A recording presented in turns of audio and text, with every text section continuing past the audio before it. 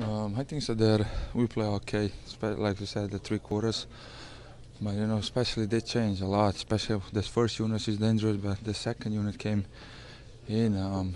They kind of elevates the tempo. They really plays up tempo with Smith, and that kind of hurt us a little bit. They get some open transition threes that we didn't contest. They make those shots and they make that little run. But on the end, was not enough for us. On a night where Hassan has a huge rebounding night, but you guys still get out rebounded by, I think it was 15. Where does that extra edge has to come from so you have the added possessions you need down the stretch? Those long rebounds. We feel like that. It's not only Whitey's job to rebound, but it's all team effort. We guards, we need to get inside the mix and try to get those long ones, and they did that tonight. 11 threes go down in the first half, only 2 in the second. Did the threes come about differently in the second half? Yeah, way differently, yeah. I don't know. The first half we kind of exploit, the ball was moving well and we had a lot of open threes. I think for the second half the ball didn't move. It was taking a little bit, and that's why we couldn't get those open threes that we have in the first half. But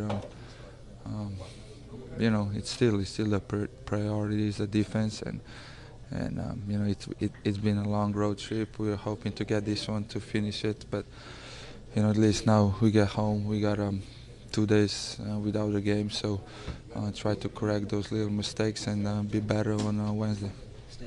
3-3 on a long road trip like this is probably what a lot of people would like to do, is go 500. Where do you think you guys grew on the road?